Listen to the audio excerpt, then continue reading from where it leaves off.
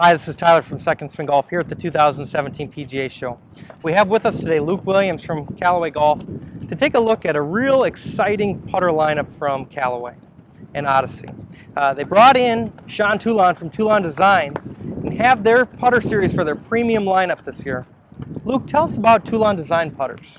Yeah, so we're really excited to have Toulon join the Callaway family, the Odyssey family. They started last year. They made a mark with really high-end precision milled putters with a performance advantage. We have this deep diamond mill that we put on the face that helps both sound and feel, as well as getting better roll through more friction. The original line of putters was very classic, so some very classic familiar shapes.